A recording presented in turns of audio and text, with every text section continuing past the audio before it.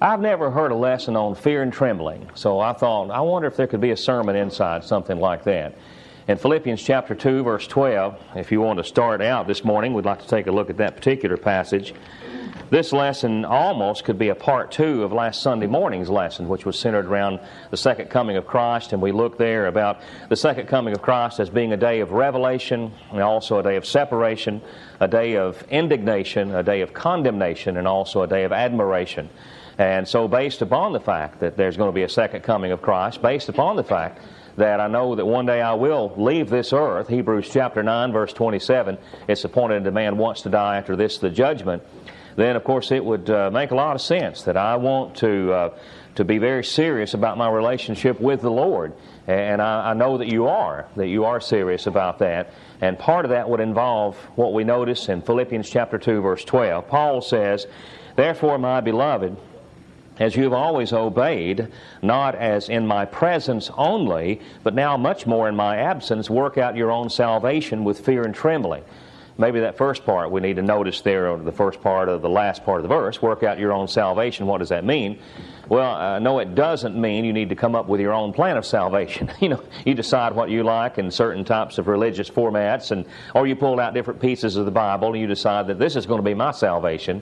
Or you might do like John Walton of old in the Waltons, where he didn't go to church at all. He just kind of wandered around in the mountains, and that was his worship services. So we're not talking about that. Their salvation is already worked out, and we praise the good Lord for that, and Jesus for what He has done in accomplishing all of that.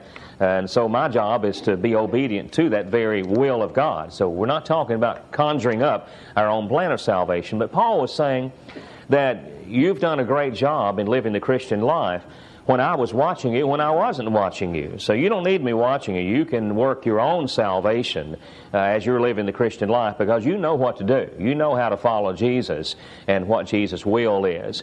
He says to do that with fear and trembling.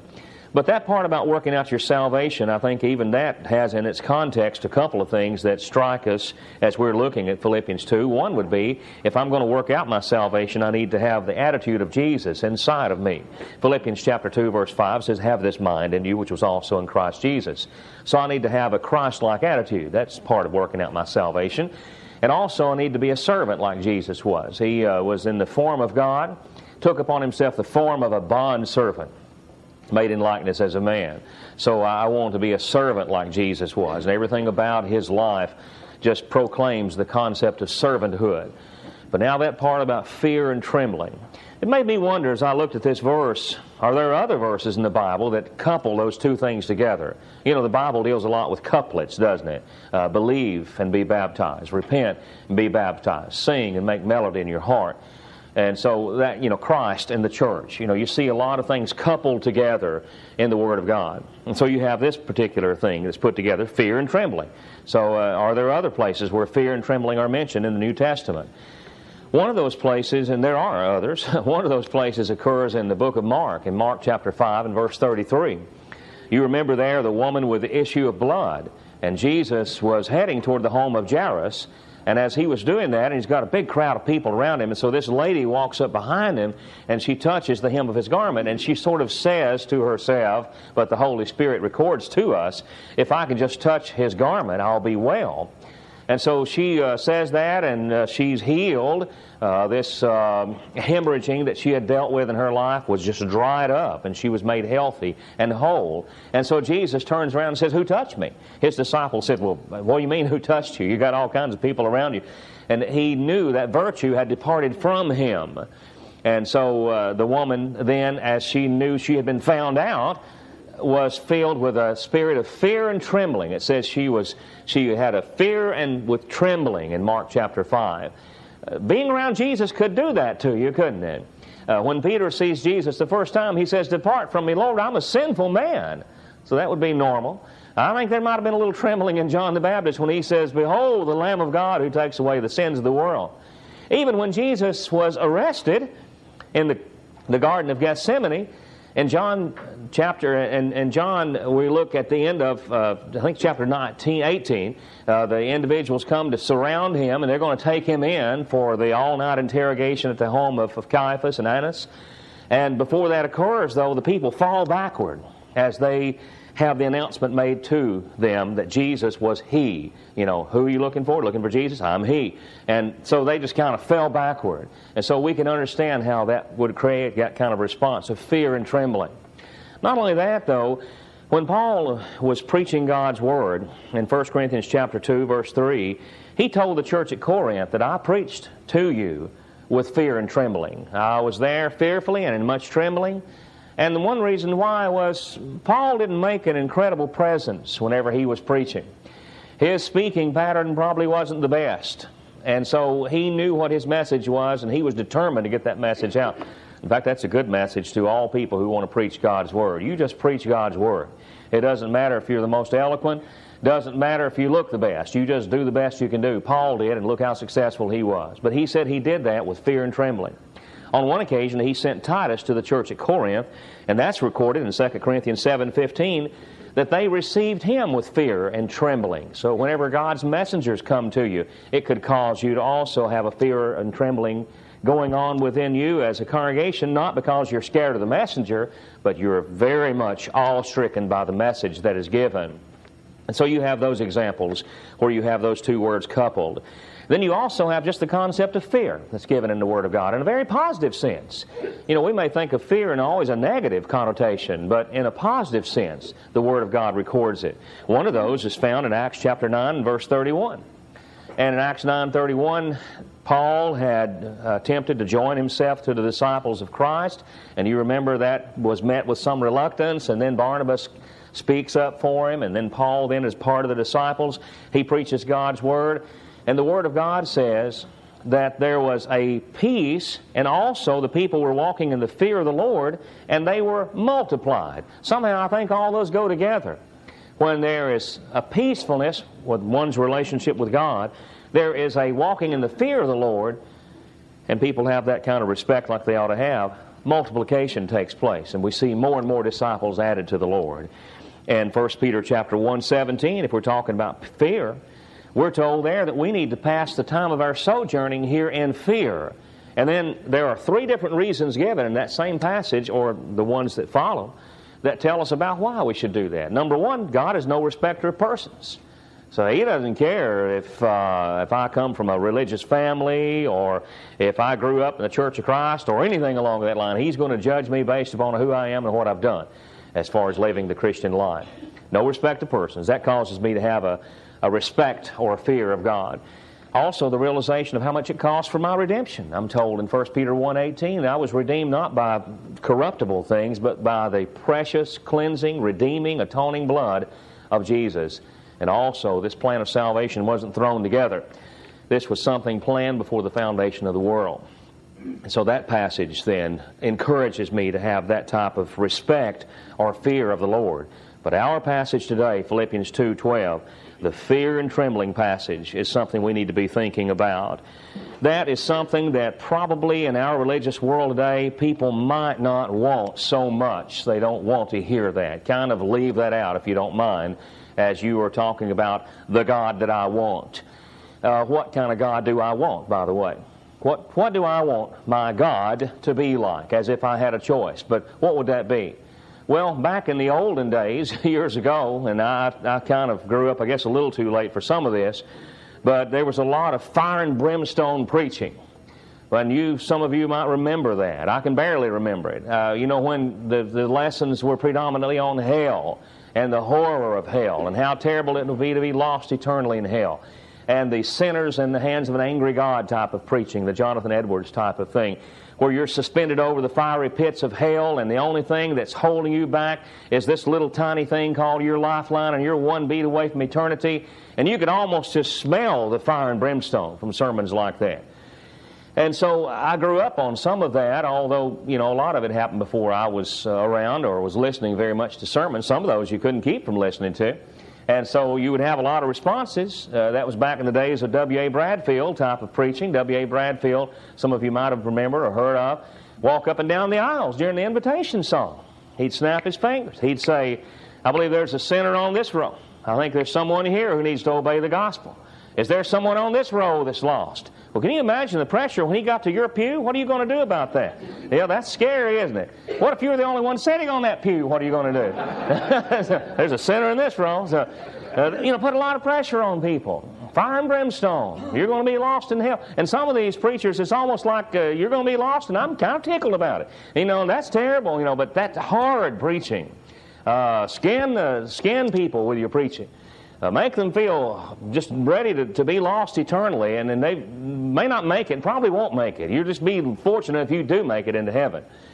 On one occasion, my brother was able to do some of those kinds of meetings, and where you had huge responses.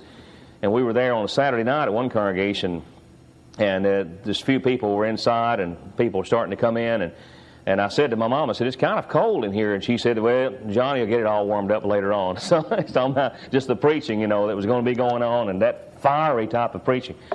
Well, I think people have responded to that by saying, let's do something different.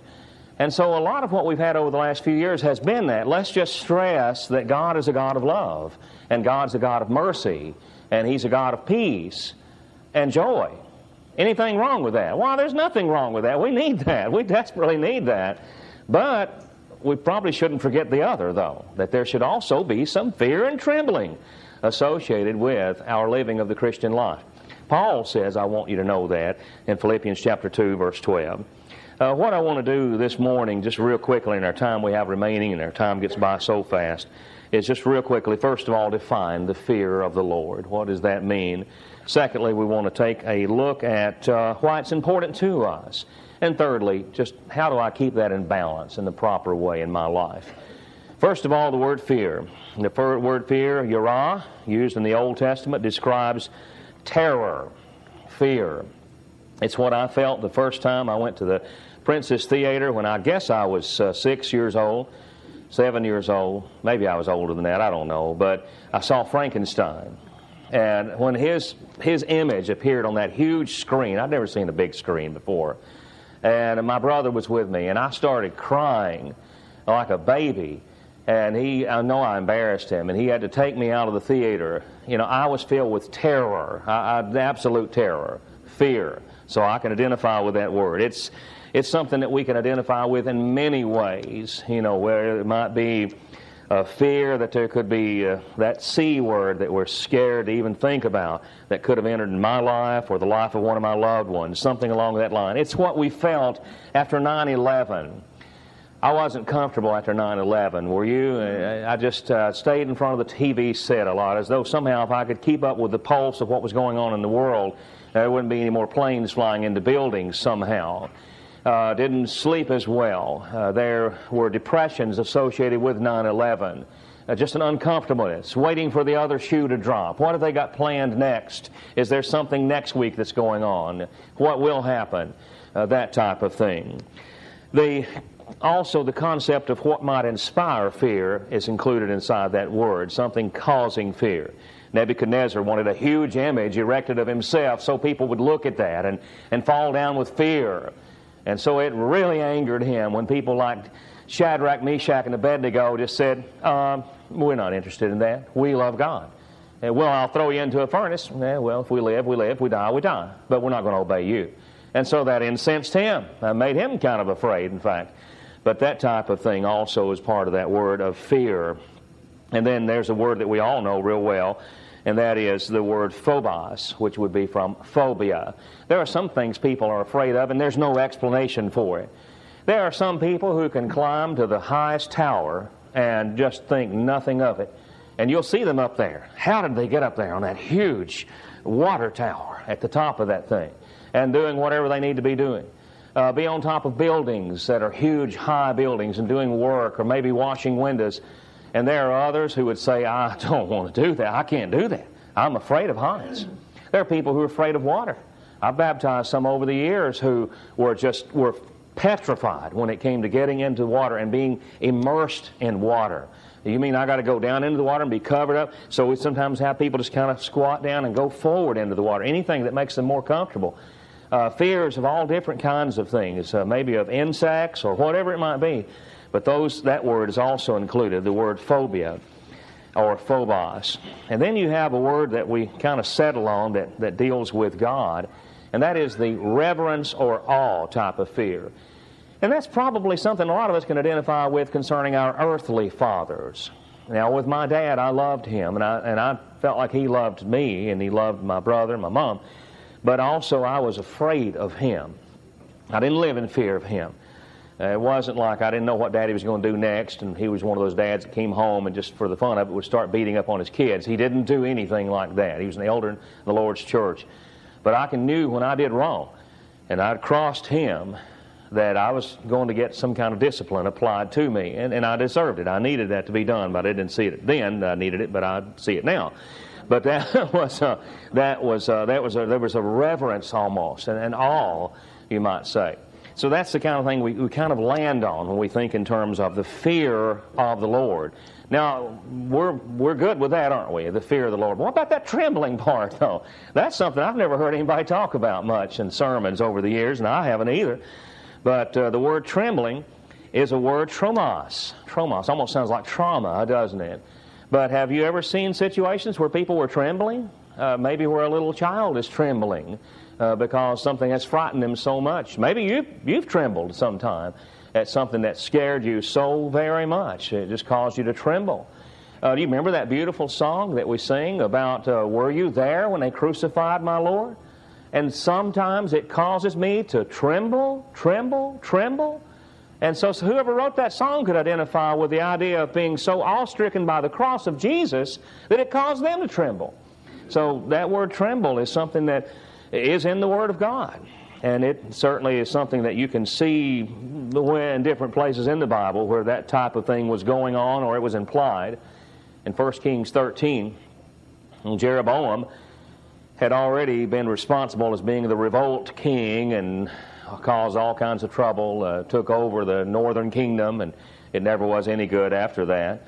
But he wanted to instill his own form of worship in that kingdom, and he did. And he took the priests that were supposed to be, he took priests from different tribes rather than the tribe of Levi, which was sanctified as being the priestly tribe. Had his own feast day. He created idols, calves, and told people to go out and worship them. In 1 Kings 13, he was having a heyday. Everything was going his way, having a big feast and all that. And the young prophet rebuked him, remember, and even talked to the altar and said that that altar would have the bones of priests offered upon it, because of that going against God's will. And he was filled with fury, rage, and he wanted that young man to be arrested and no doubt killed. And you remember that there came upon him that horrifying thing when he's had his hand probably stretched out and he couldn't bring it back to him again. It's not working anymore. It's like frozen there. And he is filled with fear. And so his anger immediately turns into, would you pray to God for me? He's like, I need mercy because I wasn't expecting this to happen to my arm. This is a frightening thing. Like someone who, with their eyesight affected suddenly, what a frightening thing. Someone who's not able to suddenly, they don't have a feeling in their right leg or a part of their body that suddenly goes numb.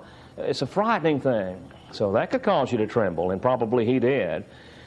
And speaking of trembling, in Acts chapter 8, you remember Simon the sorcerer? He was a little bit arrogant and proud. So Simon the sorcerer is walking along, and he's watching all the goings-on with Peter and John and the miracles, and he's been baptized. And so he says, I just wonder, maybe if I could have something like that. Could I offer you some money? I'd like to have that gift like you fellows have gotten. Well, Peter looks at him, and I believe it was a look of anger. He said, your money perish with you because you thought that could be purchased. You don't have part nor lot in this type of ministry. You need to pray God if perhaps the thought of your heart may be forgiven you. And I mean, Simon the sorcerer, I think probably his face turned white as a ghost. And he says, I wish you'd pray for me. Would you pray for me? I think he was too scared to even try to utter a prayer right then. In Acts 24, 24, and 25, Paul talks with Felix, and he talks with him about righteousness. He talks with him about temperance. That's okay. It sounds like a regular preacher's sermon on Sunday morning. And then judgment to come. Judgment to come, kind of like what we were talking about last week. And Felix, it says in the King James, I believe, he trembled. In New King James, he was afraid. He was afraid. I like the word trembled. He trembled. It scared him. And so that fear and trembling applies so well with all of those. And there are many things in the Word of God that could cause me to tremble if I take them serious. I can get up here and talk about righteousness, temperance, and judgment to come, and I don't know that anybody's ever going to tremble. I don't think it's going to happen. And I don't think it's because people's hearts are hardened or members of the church have heard those sermons throughout the year so many times it don't mean anything anymore. I just don't think I've got what Paul had. But I know what he had. And what he had was this belief in all of his heart and this power that he had inside of him, and he'd watched the Holy Spirit working inside of him miraculously, and he knows all these things are true, and he's preaching this with a conviction that maybe we just don't see as much of in this day and time, but we need more and more of. And as he did, Felix trembled. I guess if you preached like Paul would preach toward Felix, you would see that type of response. And so it happened on that particular day. Now that's what we're looking at with fear and trembling. Do I need it? I do need it. The Word of God tells me in different places. In Proverbs 1:7, it's the beginning of knowledge. Fear of the Lord causes me to hate evil. Proverbs 8 and verse 13. Even causes me to have a longer life. Proverbs 10 and verse 27 causes me to depart from evil, causes me to have a satisfying life. Proverbs 16:6 and Proverbs 19 verse 23, and gives me riches and honor and life. Proverbs 22:4. Turn that around, and if I don't have the fear of the Lord, then I'm going to flirt with evil and be corrupted by it. If I don't have the fear of the Lord, rather than being like Joseph, who says when Potiphar's wife approaches him, how can I do this great wickedness and sin against God? I can't do that. Instead, I might say, well, I don't know. I'll contemplate it. I'll get back with you later on something like that. We need to hate evil. A fear of the Lord is one of those things that can motivate me to do that very thing. I need more than that, mind you, but it's something that could be helpful. I was a pretty good boy. One of the reasons was I wanted to be a good boy. But another reason was I didn't want to be punished by my dad. I needed some of that. Being a young boy, I could have gone a lot of different directions, like everybody probably. I had some friends that were better than other friends as far as morality was concerned. But one of the things that kept me in the straight and narrow was the fear, the respect of my parents. So it is with God.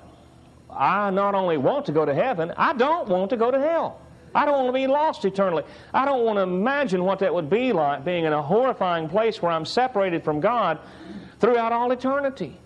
So I need that, and it helps me as I'm trying to depart from evil, and helps me to work out my own salvation as I do so with fear and trembling. I can't please God without it, because Isaiah 66, 1 and 2 tells me to tremble at God's Word. Psalm 103, 17 and 18, the mercy of the Lord is upon those who fear Him. You want God's mercy? You better have God's fear. If I want to have the mercy of God, I need to have the fear of the Lord every day of my life. Isaiah had it in Isaiah 6. Interesting, isn't it? Toward the end of Isaiah, you have that fear of the Lord talked about. In Isaiah 6, that's how the book begins. The Lord is high and lifted up. Isaiah sees all of that, and he just is overwhelmed, and he says, woe unto me, I'm a man of unclean lips. I dwell among a people of unclean lips. I don't, just don't know if you can use a person like me. When the seraphim purges his lips, it's like, I'm cleansing you, I'm making you clean. We're made holy, not because of my own intrinsic holiness. God does that for me. And then Isaiah says, here am I, Lord, send me. Here am I, send me. God can use people like that. People who have a fear of Him and trembling, and also say, here am I, Lord, send me. And then as we bring our lesson to a close, we do need the balance at all times. The Word of God causes us, as we read it, just like Israel of old did, in Deuteronomy 31, 10 through 13, as they would get together every 7 years and hear the reading of God's Word, and they would do that so they would get the fear of the Lord. In Romans 10, 17, faith comes by hearing, hearing by the Word of God, Romans 10, 17. In Romans 2, 4 through 11, and 2 Peter 3, 7 through 14, read both those passages when you have time, because that's a powerful passage in Romans 2 where it shows God's love on all of us, His mercy, His patience, and then if we are not obedient to Him, there's going to be tribulation and anguish. That creates a fear of the Lord. In 2 Peter 3, 16 or 7 through 14, you have the powerful passage there where we read about the second coming of the Lord. And people thought back in Noah's day there's not going to be any kind of a flood, and so they didn't worry about it. They didn't listen to Noah. Noah preached his sermons. People would ignore them. People ignore God today. People look at God like He's some great grandpa who can't hurt you. He's just a little doting God that's there standing around, and you can do whatever you want to. If you do something mean, He'll just say, well, I'll say, those little rapscallions, they did something mean again. I'm not going to do a thing about it. He is not that kind of God.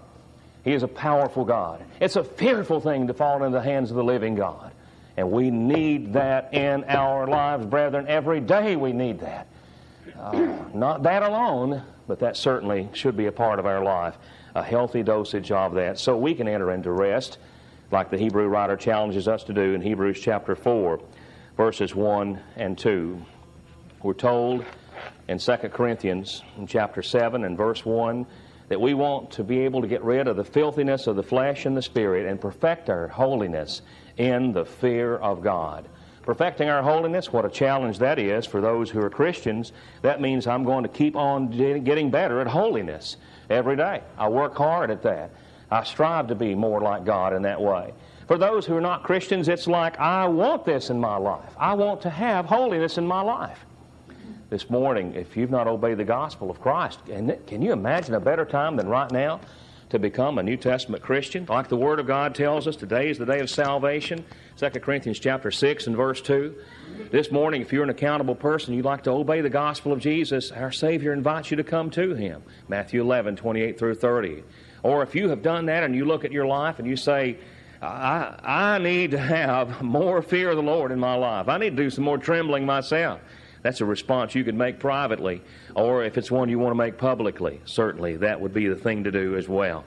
If you need to respond to our Lord's invitation in any way, we invite you to come to our Savior now as we stand and as we sing together.